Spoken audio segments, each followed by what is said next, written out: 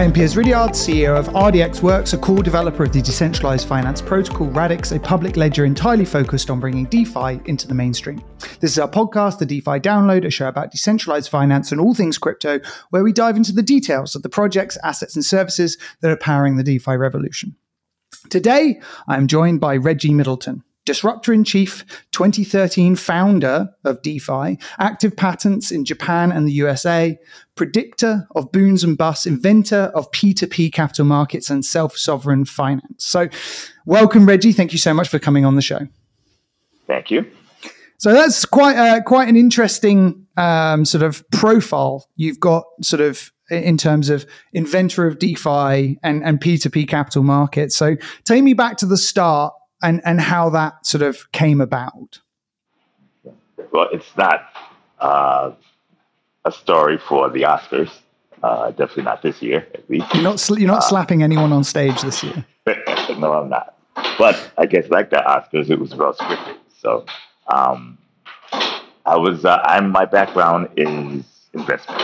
I fancy myself to be a valuation expert, heavy in the global macro and old school fundamentals. You know, cash flows, assets, liabilities, money, profits, economics, things such as that. And in 2010, one of my clients, I ran the Boom Bust blog, which was an advisory.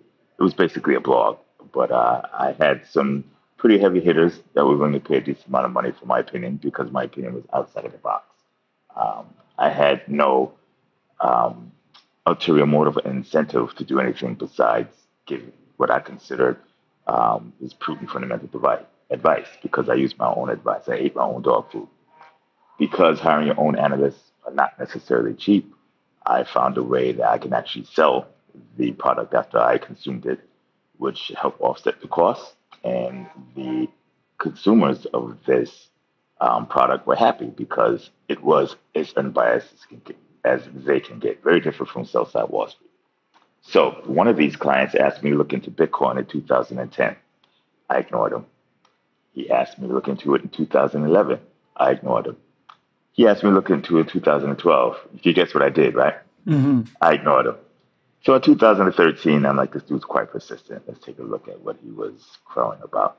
And first thing I saw, I went to the Bitcoin wiki and I saw the description of smart contracts and my jaw hit the ground. Then I went to the white paper and I'm like, this is a very, very, very good idea. This was June 2013. Mm-hmm. After going through it, I called around and asked for working examples of what was described. I spoke to a very prominent figure in the industry. I'm not going to name him, but very prominent. He's a developer. And he said there is no working examples. He says there's some sample code snippets, but they haven't been tested. They're just proof of concept. Why not? This is a phenomenal idea. So I got with the developer. We threw a couple of things together, and I was convinced. I dropped the advisory business almost completely and delved into crypto in mid-year 2013. When I saw it, a lot of people looked at Bitcoin at that time, and they saw the lowercase b prices going up and down, irrelevant to me. They saw money remittances. I saw the use case, but it's limited, despite the fact it's prevalent around the world. With the advent of built-in guardrails that had minimum costs, easily commoditized. Good idea. Everybody's going to do it. There's no money in it, and it doesn't revolutionize the world. It does change it. But the smart contracts were a totally different situation. So that's where we started. So I took the ISDA, which is an acronym for the International Swap Dealers Association, standard agreement for swaps, and I mushed it into a blockchain, a smart contract, basically. Right. The ISDA at that time was about 93 or 96 pages. It's 93 pages. Out of that 93 pages, about 89 to 92 pages had to do with counterparty risk and credit risk and delivery. Right. Basically, make sure I don't screw you, you don't screw me. By using the blockchain as a common counterparty, you were able to eliminate all of that. And then you had basically between 1.5 to 4 pages left. And that was the gist of the logic behind the BTC swap, is what we called it. Right. So we basically created a swap. We swapped Bitcoin as the transmission mechanism. Yeah. A data feed goes into the Bitcoin and adjusts, the price for each side depending on which side you take. Right. And that data feed can be anything. We used a data feed for stocks, bonds, commodities, currencies, interest rates, etc. Sure. So basically an Oracle-based system of the type that UMA is, of the type that sort of a bunch of you see now today smart contracts around, where you go, Right. You and I have got a bet. Here's the threshold. Here's an Oracle feed, and if the Oracle triggers above the threshold, then this person wins, and if the Oracle triggers below the threshold, then that person wins. For lack of a better word. Right. And it wasn't binary. It was gradual. We threw a couple of bells and whistles in. Implicit leverage, which is just a multiplier on a data feed. We catastrophic rollback is what we called it. It's basically the ability the oops button. Yeah. Or you could say that too. Not quite that magical, but basically the ability to put the participants back to ground zero in case one of them were to go offline, right. Bad actor, etc. Things that would replicate as closely as possible the traditional financial method without the credit and counterparty risk that came with it. Right. The first swap closed in 2013. We took the bugs out, got it to work predictably and reliably early 2014, and we put it in beta testing for years. So what was the project called then? Like, was it a public project? It was public. We made it public early 2014, but the swap closed privately in 2013. It was called UltraCoin. UltraCoin, okay. Yeah, that was just a marketing moniker. It's no coin, it's just a name. I mean, same time as like Mastercoin, right? So you got Mastercoin, UltraCoin. Coin. And then we re-monikered it to Veritasium. And that's the start. That's how I got deep into crypto. Veritasium. Yeah. That sounds like a Latin mashup of truth and element. Is that right? There you go. There you go. Okay. Not many people get that, and I thought it was rather simple, but there you go. Go show how nerdy I am. Right? Okay, so you renamed it to Veritasium when? Well, the concept, the entity was always Veritasium, but we named it from UltraCoin to Veritasium, the actual product. There was a altcoin, Feces coin, that was called UltraCoin, and I didn't want any confusion. There was always some confusion. They were writing off of coattails. We had a real product. They had a thing. So. Okay.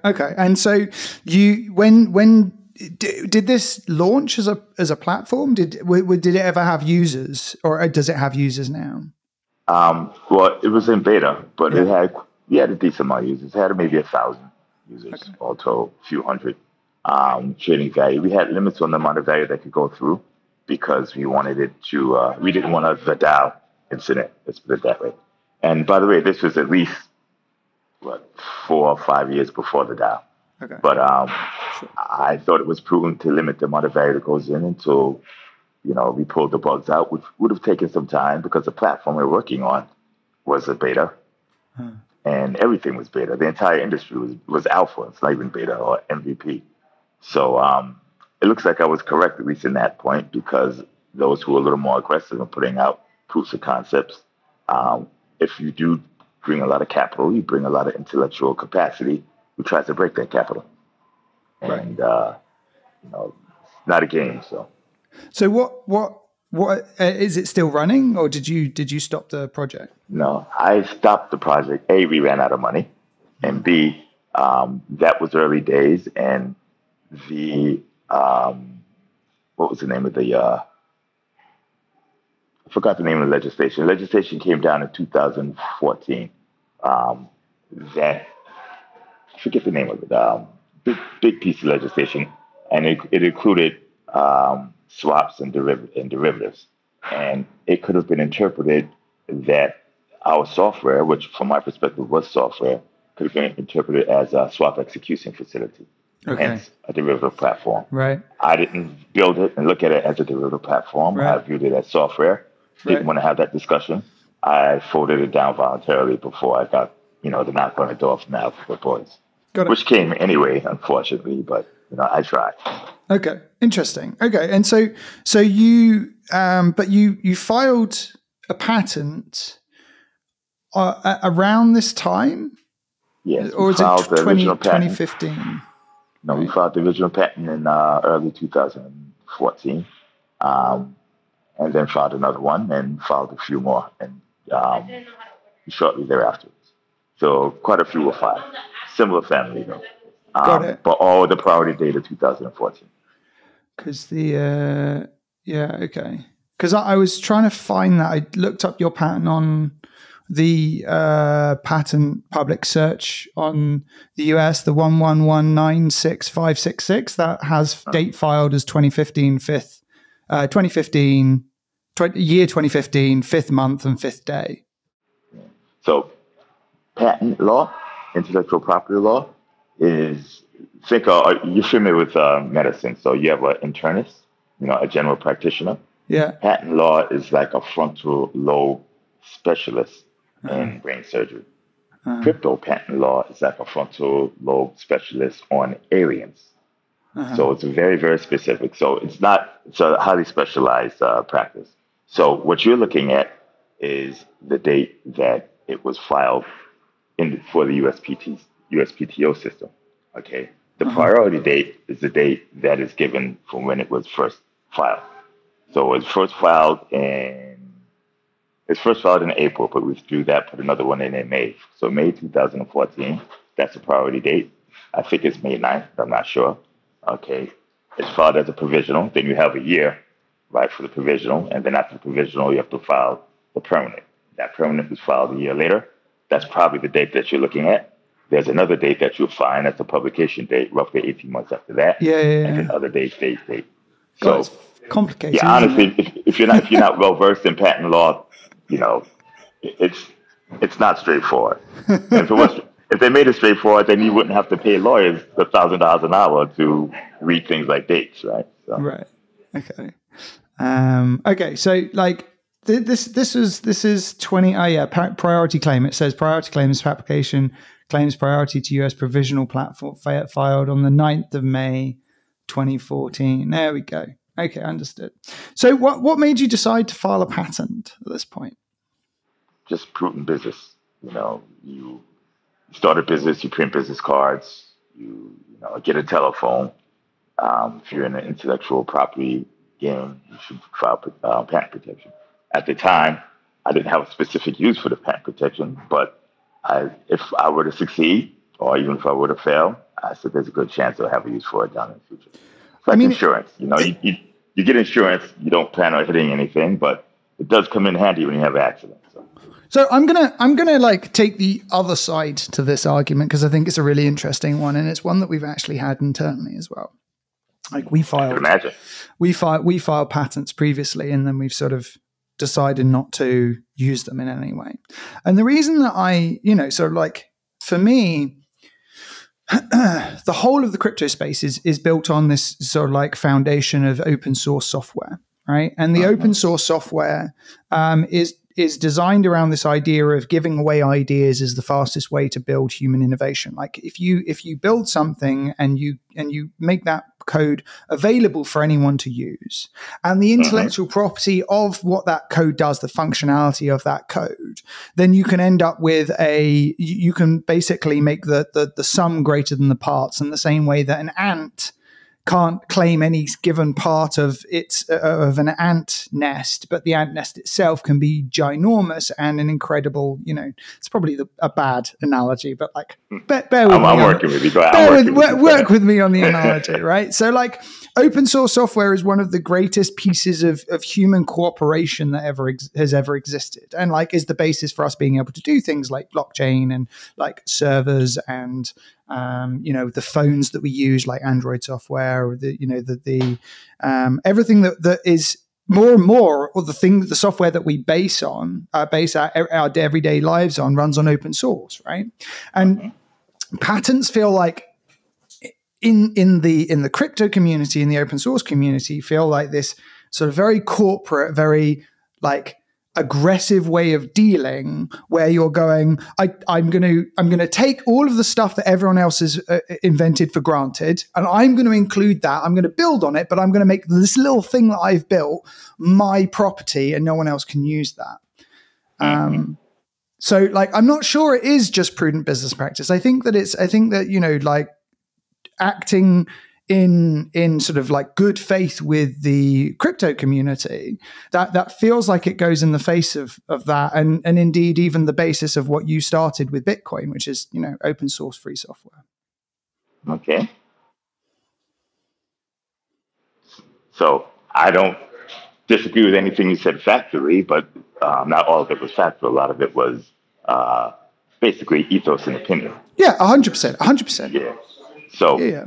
I mean, if you want, you want me to counter your ethos? Yeah, counter my ethos. Give me the. It's not corporate. It's you know, it's healthy for the industry perspective. Well, let's put it this way. I'm going to. It is what it is.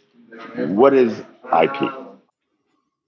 What is intellectual property? I mean, it depends on the branch of intellectual property. You can have intellectual property in copyright. You can have it in design rights. You can have it in appearance. You can have it in patents. You can have it in inventions. Inventions tend to have to have a novel step.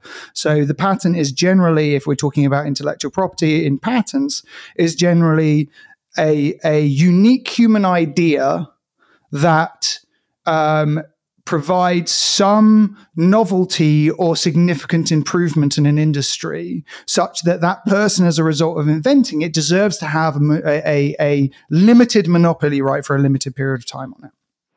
Okay. So that was a very smart way of saying it's property, correct? So there is no legal definition of the term property. There's real property, there's intellectual property, there's like shows in actions, there's like rights, but not rights and obligations, there's warrants. Like all of these things could be classed under the broad category of property, but there isn't like a legal definition that just says property is. Property is many, many things in the law. And we as a human race kind of go, well, we think that these things should be ownable, right? And we designate the rules around owning them, and they change depending on what field of human endeavor it is. So like, it's not a smart way of saying property, because property isn't one definition of things. Are you in the US or are you in the UK? I am in the UK, yes. Okay. I'm going to make this US centric because my UK law is, So okay.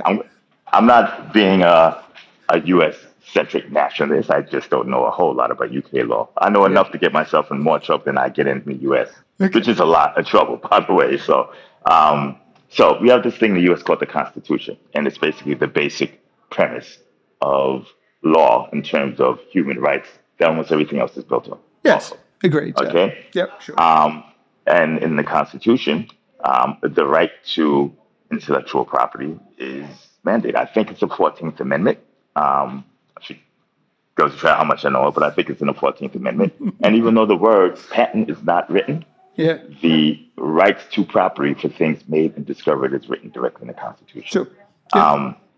And almost all of commerce in the U.S., and I'd say worldwide, is based upon the ownership of property. You were mentioning open source software. Open source software is not antithetical to patents. You know, you can patent something open source.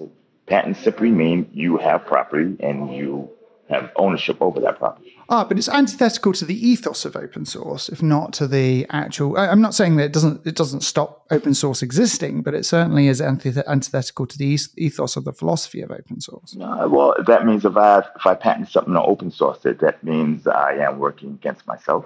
There's no reason why you can't do both. So if you can open source something that you own. Here's a scenario.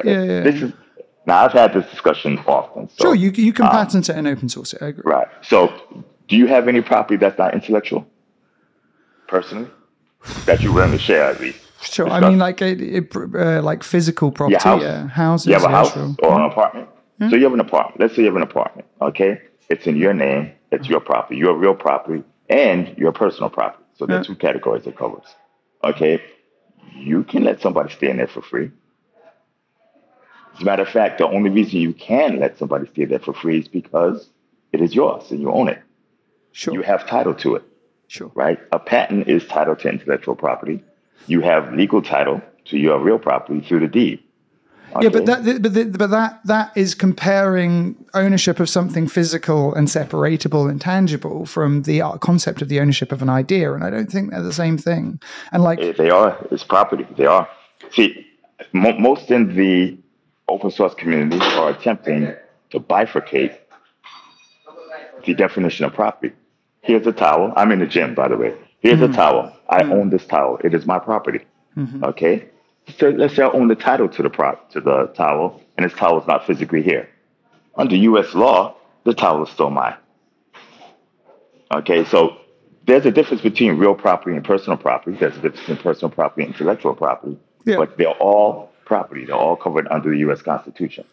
I mean, intellectual property is a fiction, right? Like it is a legal fiction that we all agree to because the reason that we have it in the first place is because we think that it rewards people for invention, right? It's like, why would I spend, classic example, I'm a pharmaceutical company, why would I spend all of the money researching drugs to find a molecule that's really easy replicated, but actually the finding of the molecule is the difficult bit. Why would I spend all of that research to do it? But the thing is that molecule existed before the pharmaceutical company discovered it. They you don't suddenly create property of that molecule. You create property of the idea of the application of that molecule. But the thing is that already existed. It just was discovered. It's the difference between me saying that because I've discovered a star, it's my star. I mean, maybe. Well, that sounds convincing, but it's not accurate, which is part of why it sounds convincing. The USPTO, and trust me, the patent that you referenced, the 566 patent, I fought for that patent for 7 years. Yeah. 7 years. Yeah. You'd be hard pressed to find anybody who fought as long for a patent. Yeah. Okay? They are not going to give, and we just had the CRISPR DNA, the CRISPR patents just went out. Yeah. USPTO does not give out patents easily. It does. It does. Compared to all other jurisdictions, it does. Like, you don't really test the patents when you go to the USPTO. You do in the UK, you do in Germany, you do in the European Union. Like, have you got a patent in Europe? No, but the reason why we haven't had patent in the Union is twofold. Number one, the patent process is different. Okay, sure. And the patent application was written for the US. Number two, Europe is one of the weakest markets. Okay, if you go by GDP, banking, financial system, economy, clarity of laws, etc. The U.S. fails in clarity of laws horribly, and I'm not going to make an excuse of it. I have an issue with it, so I'm putting that the way. But in terms of political power, geopolitical power, global macroeconomic power, etc., the U.S. is number one. Number two is China. Number three is Japan. Okay, you have to clump 17 European nations together to rank anywhere near that. Right, but you can get a European patent. Yes, you can. But and the reason why we didn't get it, and we may get it, who knows, we're working on it, is that the patent system is different. Yes. Okay. And now when you bring this up, okay, I'm going to bring up 2 points, or 3 points. Number one, the USPTO is not going to give you a patent on molecules. And the reason is because, as you said, molecules were in existence. But if you come up with a novel way of manipulating the molecules to do something else, that is your invention. And that's what you get a patent on. Okay. The way you presented it was as if you're getting a patent on molecules. That's not going to happen. And it shouldn't happen because you didn't invent molecules.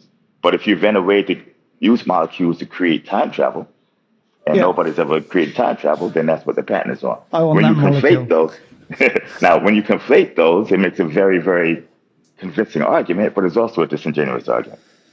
Okay, so now the second point, I have to go through this quickly because my memory is very bad. It is, I'm not going to lie. So the U.S. has the largest patent system in the world. Yes. Okay, and it has the most deepest, the most diverse China's catching up quickly, but yes, they're currently the biggest patent system in the world. Now, who has the largest and deepest technological markets in the world? US, sure. Now, according to your hypothesis earlier, that should not be the case because patents are the antithesis of groupthink, group work, etc. The internet was discovered and proliferated in the U.S. Sure, which is all The open cell source phone, software, like the the majority. automobile, the telephone, Yeah. the television, etc. Yeah. These were all patented, by the way. Okay. But those are physical things. They are different. Like, I mean, The internet's not physical. Yeah, the internet's not physical. all of the current software. Like, I mean, the most recent case in America was the Supreme Court 2019, which was Alice Corporation versus CLS. That basically invalidated all software patents in the US. No, that's not true. That's not true. It was 2019. That was much earlier. Okay. I mean, the final Supreme judgment was 2019. Oh, well, they might have been Supreme, but it didn't invalidate it because I have a software patent. Yes, but as I said, like, US patents don't actually get invalidated until they're tested by litigation. Like, invalidated. So that's not true, though. I mean, that's just factually not true. Okay. You can absolutely go and invalidate them before, but most people don't choose to invalidate a patent until it comes to litigation, because why bother standing in front of a judge and arguing why a patent is invalid? So the way this works, patents are usually invalidated through the USPTO. Yeah. Okay. There's a period where you could go to USPTO and do it. Okay. So the USPTO fought for 7 years to try to invalidate the patent themselves and couldn't or didn't. It's highly unlikely that someone's going to get them to do it after the fact. Okay, which means then... No, it's a standard challenge. It's a 101 challenge in the US courts. I understand. If someone comes to you, someone comes to you after Alice 2019, if someone comes to, like, just for background, right? Like, I have done several patents. I have a legal background, and I have like spoken about the US legal system at length because I've gone through like various forms of basic litigation on patents. Like, since Alice, on software, getting maintaining a patent on a relatively arbitrary 101 check is really difficult. Because you have to argue in front of a court why the patent should still be valid in light of Alice, the Supreme Court judgment of Alice 2019. And so the fact that your patent stands as a 2014 priority doesn't actually matter. It only gets tested if it ever gets litigated. Okay, so let's go through it. So the best way to do it, and I could go through this in depth, but I don't want to, because there's certain things I prefer not to teach people to do. Okay. So my hands are tied slightly. Now, it's not as if you'll succeed in doing this because it's already been tried several times. Right. Our patents, we've had many, many 101 challenges, but we were able to defeat all of them. Okay. The 101 challenges are not the issue. We were able to push past those, even though there were a lot of them. We were able to push past those fairly easily. The other challenges were a bit of a problem, and we did it over a 7-year period. But if we were to go to court, okay. How should I put this? Here, let me skip to the end. An Alice challenge is not an issue. Okay, there are ways around Alice, and it's done. If there wouldn't, there'd be no blockchain, close to no blockchain patents. As it is, 90% of blockchain applications are denied in the US, and that's as it is. So 9 out of 10 are denied. Sure. And the 1 out of 10 you're talking, that is almost 40% lower than the standard emission rate. Right. Okay. Or even lower. Roughly roughly 5 out of 10 patents are granted. 5 out of 10 patents are accepted in the US. Okay. Wow. So now it's 1 out of 10 with the blockchain. Now, once you come to litigation, people don't litigate patents unless they're confident they will win or they're just not using proper math. Unfortunately, number 2 happens much more often. You can litigate a patent and you can win, and it wouldn't be worth it. Because as long as the patent holder is being reasonable, the reasonable license fee, it's cost of doing business, simply paying it. This is another mythos in the open source community, which is just nonsense from a business perspective. If you can license a patent reasonably, why fight? You fight, you lose. Now you have tripled or quadrupled your expenses. Okay, and depending on how the patent is issued, what is issued on, you've also effectively might have put yourself out of business, particularly if you're a blockchain company. You're a company that creates software that large entities build multi-billion-dollar revenue streams on top of. You have an IP challenge. Okay, that IP challenge is credible. Let's just say it's credible. Whether you win or not is irrelevant. It's credible. You're not going to convince American Express to dedicate 3 or 4 years as they build up stuff on your platform while you litigate IP versus going to a different direction or licensing IP directly. It's simply a bad business decision. The reason is and I am very objective on this because I'm not a cypherpunk, I'm not a Wall Street guy. I'm literally just a dad of 3 people. So I see things that really are. It makes 0 sense to fight when you don't have to, especially to fight at a great expense where you have to pause or stall your business. It simply doesn't make sense, win or lose.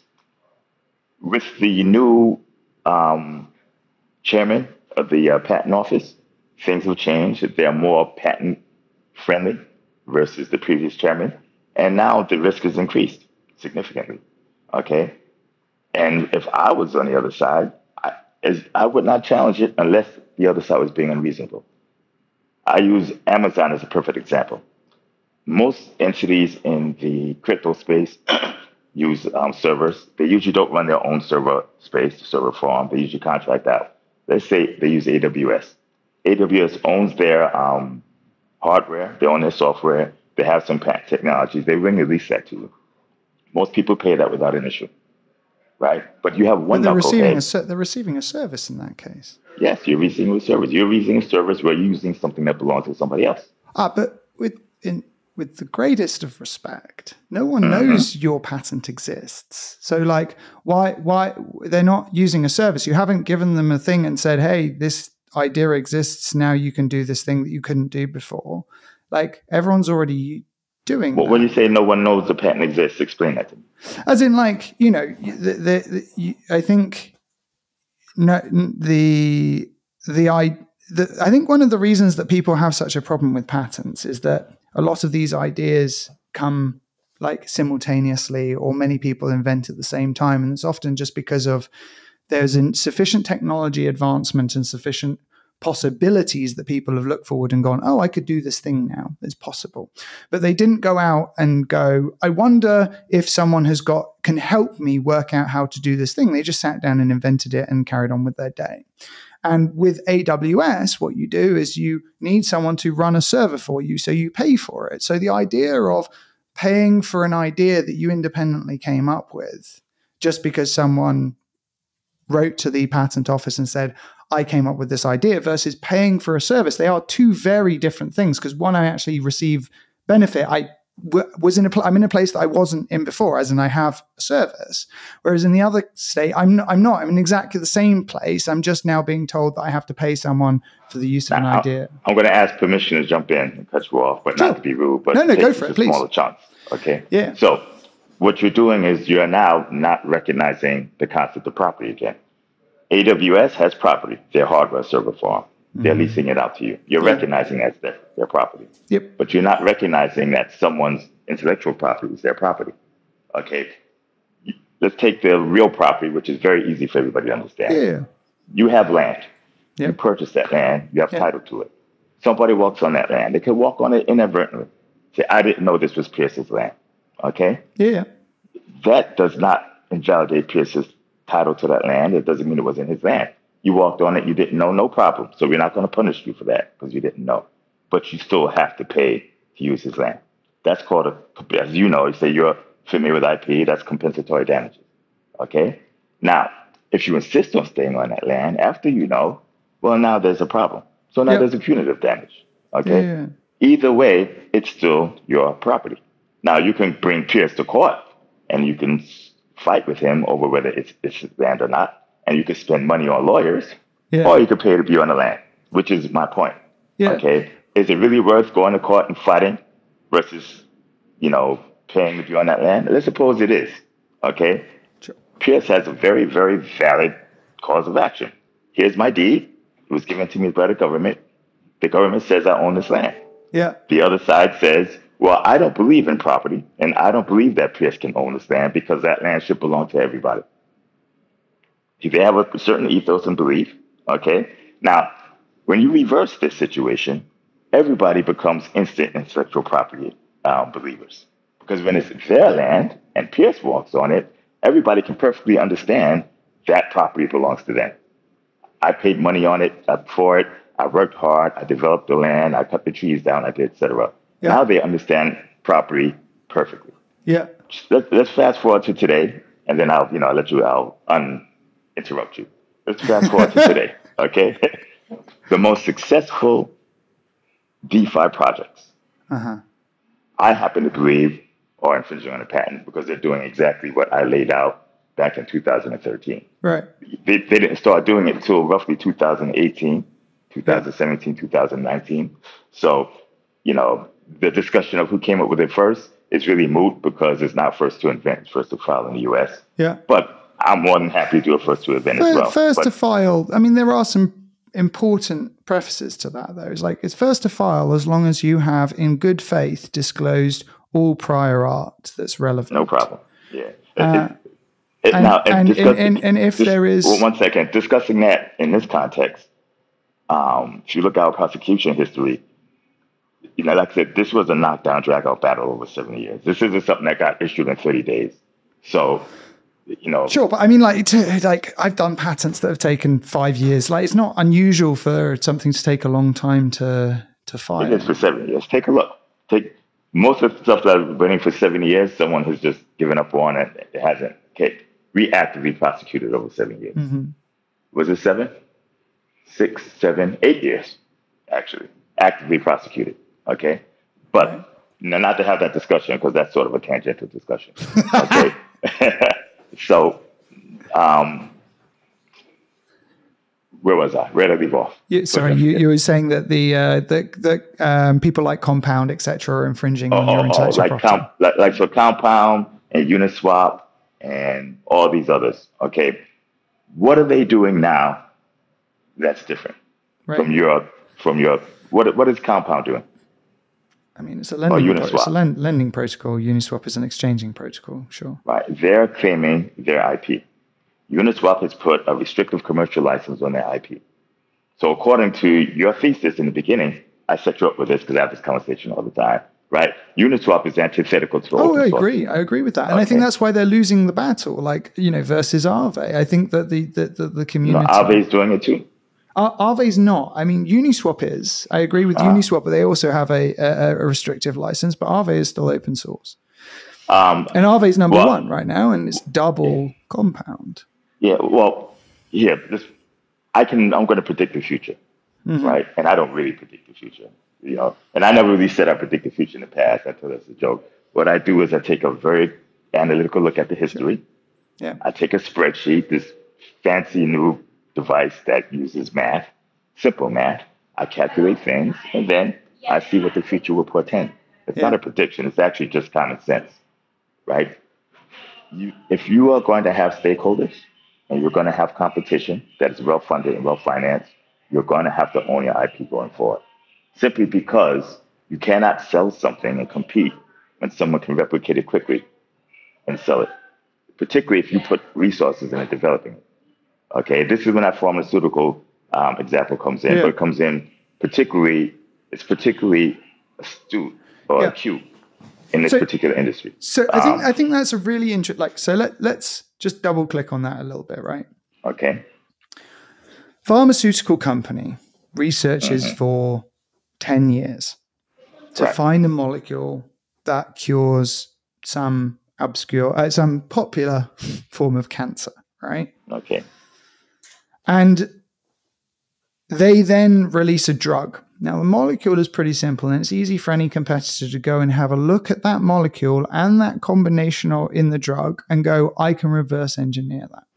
Now, that competitor is now in a position that they would not have been had it not been for the invention of that company, right? So they benefit from the intellectual property, from the novel invention of what has been created. And in that case, society generally agrees and says that is a good reason for patents, because this person did a very large amount of research and work, and the competition as a result of that research and work can now benefit, and they should pay if they want to benefit for all of that intellectual property research and work. This is exactly the same as the analogy that you're talking about with regards to use of property versus use of intellectual property. I pay AWS for a service that I would not have got otherwise. What I'm saying when I say no one knows about your patent is that there is no one has gained a benefit in the use in you doing the work in creating the patent in the first place. Instead, what you're doing is you are charging a rent on people who have independently come up with an idea and built it into a business. And that is where I think the separation, the moral line separation, falls into what society says, yes, that's fine, versus society should say, no, that's basically patent trolling. Okay, so freeze right there. Okay. I independently find your apartment at 42 Rugby Road. I move in. I set up shop. What you're saying is that is morally acceptable. No, I don't know why I said that. I don't know why I did that. No, that's not, that was morally acceptable. That's not what I'm saying. I'm saying if we break it down to the basic pieces, I'm going to, of course, I want to hear what you have to say. If I independently come across property that you already own, right, and you purchased before I got there. But the thing is that this is why ideas, the idea of owning ideas is a legal fiction versus the idea of, and like legal fictions are still enforceable. I'm not saying they're not, but it is very different from physical property because only one of us can own this mug. But many of us can independently come up with an idea. The question isn't the question, and it's in the patent test, is it so novel that it warrants a patent? Because humanity, the man on the street would not have, or someone reasonably, what's the actual phrase? Someone reasonably skilled in the art. Yeah, I got you. Go ahead. Yeah, and I think that's that is the line that the patent law draws as well, right? Okay. It's not the same as physical property because only one person can own it individually, and like intellectual property that's not true. But I got your point. Yeah, sure. And like intellectual property is doubly so because actually you have to own it in each jurisdiction. You may own it in the US, but you don't own it in the UK, you don't own it in China, etc. because of this legal fiction. And actually, you can have many examples where someone owns an idea, a patent in one jurisdiction, and someone else owns the same patent on the same thing, written in a different way in a different jurisdiction, right? And then you have then you have cross-jurisdictional litigation around these things. So, like, the legal fiction is the legal fiction because multiple people can own an idea or come up with an idea independently versus a property, which only one person can, like, I mean, you're right. Multiple people are going to own if you have all of the legal agreements or whatever, but there's only one physical building, right? Right. But see, my issue with that is just because it's not physical doesn't mean it's not property. And it doesn't mean, someone didn't come up with it. The argument, and I'm not necessarily pro or con patent. I am pro property and pro capitalism. I am, but that's just my personal preference. I'm not trying to force it upon anybody else. So, and I'm not. It's a system that works. It is a system that works. It's done wonders for the U.S. Sure. If you take a look at where property rights are very strong, and then you take a look at their economies and their U.S., the second strongest patent system is probably Japan. Okay, look at Japan's economy, look at their technological progress, right? Whenever you have a strong patent system, you have a very strong technology environment behind it, market, and a very strong financial market and a strong economy. And it runs lockstep. So, even I think it would be a full argument, but let's say you make the argument that the U.S. is a fluke. Is Japan a fluke? Israel, South Korea? I mean, everywhere you have a strong patent system, you have a strong technological market and a strong economy. I'm not disagreeing with the idea. I mean, like the OECD also say, right, that the rule of law and property rights are two of the most important concepts to create a successful economy. Like as soon as you start undermining those, then you create less successful economies. I'm not disagreeing with that. Like what I'm saying is that they are not equivalent. The law doesn't view them as equivalent. It like as what property in a building versus property in an idea. They are not equivalent in how they're described in the law. They're not equivalent in how they're chosen to be granted, and they're certainly not equivalent in how they're enforceable, right? Like the enforceability, like I don't have to go, generally speaking, I don't have to go to court to prove that the house is mine, but I do have to go to court to prove to my idea is novel enough for me to justify to have a patent over it in the first place. Well, not to pick words, but why wouldn't you have to go to court to prove the house is yours? We get into a squabble over your real property, right, or personal property. The first thing as the plaintiff is your burden of proof, which is to prove it's yours. Right. And in first, America, that's actually harder first. than it is in the UK. Like in the UK, you have digital property registry. You go, look, it's mine. Wow. I don't want to have to defend America on many aspects. So, I don't want to sound like I'm unpatriotic. I'm a big patriot, but there's certain things broken here. So right. I don't want to be in a position I have to defend. Sure. But as the plaintiff, the burden of proof is on you, and the first order of the day is to prove that you own it. Right. Without proof of ownership, then you have no cause of action, correct? Right. But it's two tests for patents. It's not you proving that you own the piece of paper. It's also proving that it's novel enough for you to justify for the patent not to be invalid, which is interesting because it's not saying that an idea in and itself is property. It's saying that an idea that is novel enough to be granted a patent is property, which is a different thing. It's not saying all ideas are property. It's saying some ideas are property, which is why, again, it's a legal fiction. We just have this way of determining the legal fiction of that property. Well, again, I enjoy this conversation, but just like all land is not owned by somebody, and it's true, right? You have land that hasn't been claimed yet, it hasn't been titled, so it hasn't been owned. So not all land is someone's property. Right. Some land is someone's property. So there is a comparison. The difference is primarily go to support your idea, but not for the reason that you're espousing it. The reason why a lot of intellectual property is claimed and enforced differently is because intellectual property is more ephemeral. So in jurisdictions, you have a 17-year limit, 20-year limit, 25-year limit. Right. And after that limit, then the patent rights or monopoly is lifted and everybody can use it. Right. Because I would assume, first and foremost, is the ephemeral nature and the different nature of intellectual property versus real personal property. Right. Okay? But that's not what I'm arguing. I actually agree with you on that one. What I'm arguing is it is still property. Okay? Everybody can understand property very well when it's their property.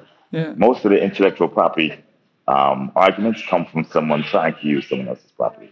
Yeah, I feel like there's definitely, like, just to close out, there's definitely motivated reasoning on both sides here, right? Like the motivated reasoning on your side is I want my patent to be valid because I would like to be able to enforce it against people who I feel are infringing my patent so that I can receive royalties from it. There's a monetary incentive for it. And I have an incentive in the DeFi space being open and open source and free movement of ideas for as long as possible, because I think fundamentally that will mean that innovation moves quicker and that we'll be able to build a bigger system as a result of that, especially in the starting days. Your prediction? Well, let me just time out, if you don't mind. Sure. So you're posing an argument as if they're mutually exclusive. They're not. You pay the fee, you use it. If the fee is draconian, then I can see where it can impede practice. If the fee is business-like, it doesn't impede practice at all. Impede progress at all. So it's a full argument to say patent or, open development or rapid development. That's just not the case. The largest productivity software package in the world is closed source and commercial. It has grown to the point where it has been the standard for 40 years. Okay? And it's closed source and commercial, and it's expensive, which, the prices are going down. The second largest is also closed source, which is Google. So in case everybody doesn't get it, you have Microsoft Office, you have Google Docs. The third probably is. The actual open source ones are so far down on the totem pole as did not register. So just because someone owns and profits from their ideas doesn't mean it impedes progress. Now, I can understand making that argument, but the argument doesn't hold water. Just like comparing the U.S. and Japan and South Korea and soon China, because China is flying on the IP registrations, but each economy that has Each country that has a strong patent system and property laws also has the deepest, broadest, and fastest growing technological markets and economies. So the ethos I do understand, but it is just not backed up factually. And I can give you many, many examples. Yeah, I mean, the thing is like, so the counterpoint to that is the reason that public ledgers are likely to succeed over private ledgers, which is my view that public ledgers will succeed over private ledgers in the fullness of time. I agree. Is because of their open permissionless nature. I don't have to talk to anyone to use it. I can just go ahead and use it. And like any friction you put in front of business, even it is just a question of calling up Reggie and saying, hey, I'd like to, pay you a cent every time someone uses my protocol, someone uses my DeFi application. That's friction, right? Okay, but the way you word it, again, if someone uses their own protocol, they don't have to call Reggie. If someone uses Reggie's protocol, you have to call Reggie. I don't need to talk to you if I build my own house on my own land. There is no friction. Yes. If I decide to build a house in your apartment, yes, I should talk to you. So again, the thing is semantics matter. All of this conversation has centered on this idea that real property and intellectual property are the same thing, and they're not legally. Like as a legal fact in law in America and in the UK and in Europe, they are not the same concept in law. Right. Like you can call them property, but in terms of everything to do with the legislation around them, I can't apply property legislation that actually adheres to physical property to intellectual property. Like they are different sets of legislation. They are fundamentally different. So like saying they're the same isn't true. Like we can have an intellectual argument or philosophical debate about whether or not that we can think about them in the same way, but like as a fact, they're not true in law. They're not the same in law. So here's a fact: the first paragraph on the patent that comes on the cover of the patent, sure, right, is actually very short. What does it say? The first paragraph on a patent, the cover, the photo that comes in the U.S. patent. As a golden boss and an eagle. It basically says, right, you have been given rights of ownership to this property or this idea or concept. You have the right to forbid somebody from using it without your consent and permission, okay? And they cannot use it without your consent and permission. That basically says this is yours. So that's a fact, and it's actually written on every single patent grant in the U.S., okay? That fact says you can go and build your own system, protocol, house, whatever, and use it. And you don't need to ask, Bartholomew for anything. If you use Bartholomew, which is protected, where the U.S. government says it is his, you do have to ask. The reason you have to ask is because it is his and not yours. Uniswap's a perfect example, okay? And Compound. You have the idea that Reggie came up with. It was patented. Bancor came with an idea, very similar. Actually, it was the same idea. So Bancor was before Uniswap. Bancor was before Uniswap. Yeah. Reggie was before Bancor. Right. Okay. Reggie came with an idea. Bancor may have copied, may have came up with it. It's irrelevant. Okay. Right. The ownership is there. Right. The guy who's from Brooklyn, the same part of town I'm from, right, came, right. He forked Bancor's idea, made some changes, came up with Uniswap. And then these guys came up with something called SushiSwap. Forked Uniswap's idea, created SushiSwap. Yeah. Took a lot of liquidity. Then these other guys came up, backed by Binance. PancakeSwap came and forked Uniswap and came up with PancakeSwap. And it goes on down the line. Okay, why does Reggie feel he has some rights to ownership from it? Because that idea was original. And it was copied and copied and copied and copied. There is no original idea there. The only original idea was the one that I came up with. And I'm not banging anybody's head saying, come and give me money. I'm not. But let's keep it factual. So by copying ideas you're not looking to enforce your patent. You're not going to I am going to enforce a patent, but that's banging people's heads, isn't it? No, it's not. It's not. Yeah. Just like AWS, AWS, if you rented a large amount of server space and whatever from AWS, and you chose not to pay them. We've gone through this. I'm getting a service. Okay. I'm not getting a service if I invent something. Okay. So if you're not getting a service, if AWS sold you a server, or somebody sold, if Dell sold you a server, okay, right? You're getting a product, right, that Dell sold you. If you choose not to pay for it and Dell came after you, Dell's not banging you over the head. You took the server. Okay, if you didn't know it was Dell's server for whatever reason, hard to prove. Let's say you didn't know it, no problem. Dell says, okay, that's our server. We'd like for you to pay for it. Right. You either pay for it. I think it's instructive that all of the examples that you're coming with are examples about real property. And like, as I've said, they don't, the law is not the same. The legislation is not the same. You're applying, you're bringing together two concepts which are legally separate. Okay, so let's use intellectual property. So we're going to use intellectual property. It's the word intellectual. So we're going to use intellectual property. Right. Okay, you create a song. Let's say the Beatles or Michael Jackson, Beat It. Yeah. Okay, and then you take that song. Yeah. And then you replicate it and you sell it for profit. Yeah. Right. The owners of Michael Jackson's song says that's our song. Yeah. You choose to use it anyway. They're not beating you over the head, right? You're taking their property after being notified it's their property. Yep. Okay. It's really just simple.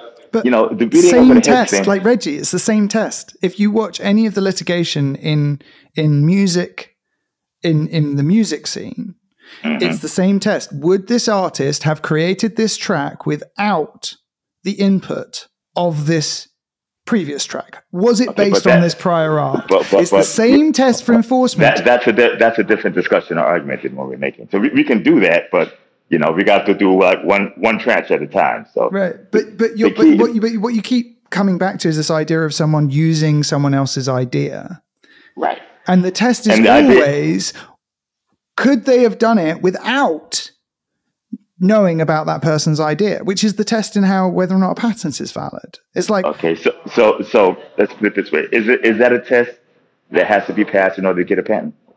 Yes.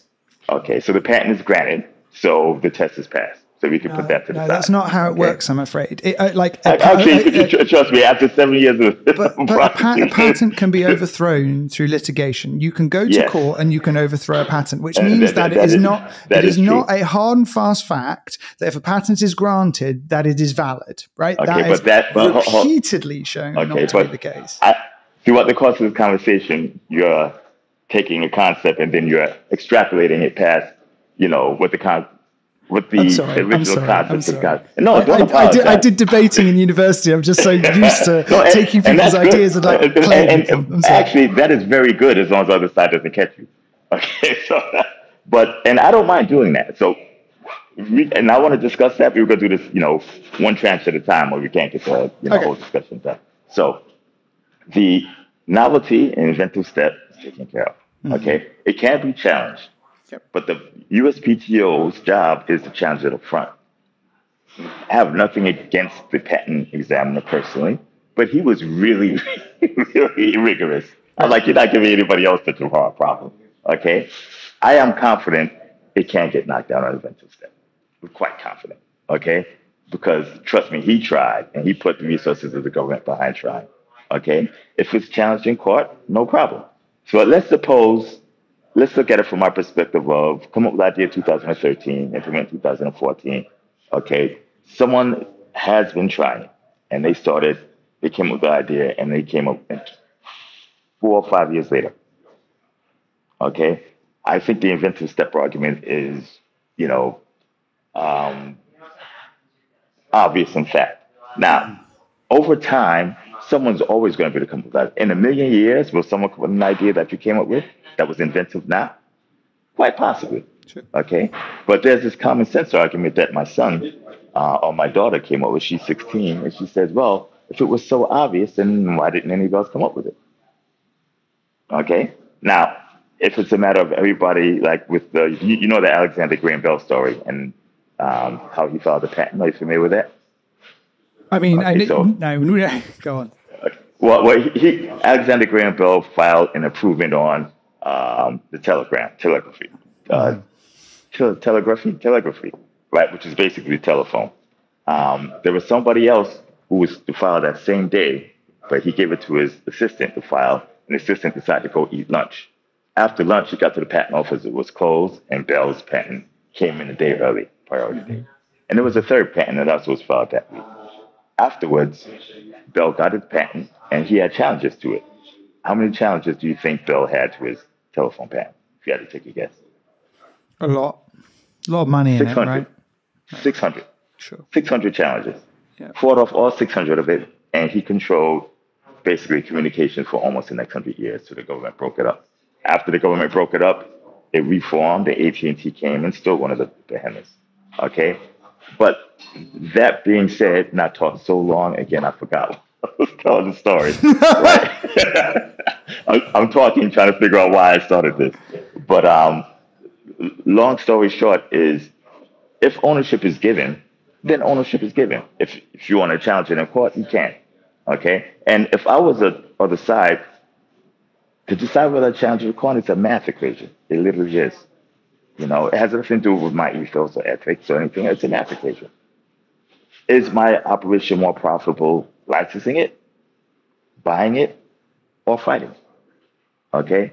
So I went through the Alexander Graham Bell story, but I got off on a tangent and I forgot where I was going. But long story short, it's property until proven otherwise.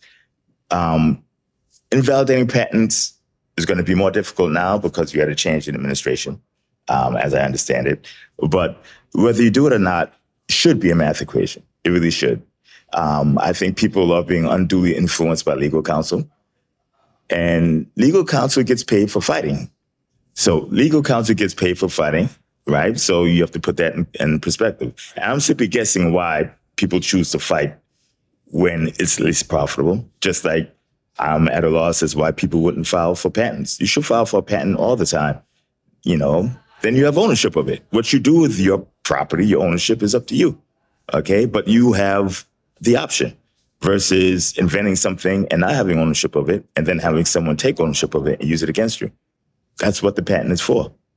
You know, that's the situation that we're in now. If I didn't file this patent, everybody would be using this idea.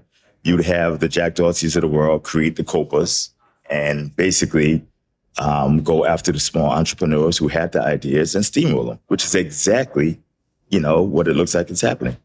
COPA was built to be allegedly a defensive mechanism. And as soon as they were incorporated, the first thing they did was what? Offensively sue an entrepreneur, an unpopular entrepreneur, but entrepreneur nonetheless, and one that did not sue them.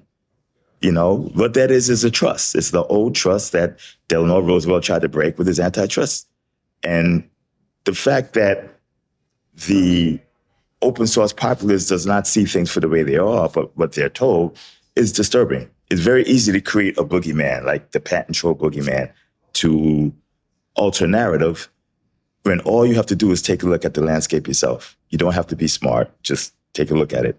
Very seldom would a collection of centibillionaire companies get together, right, for the good of the small entrepreneur or the consumer.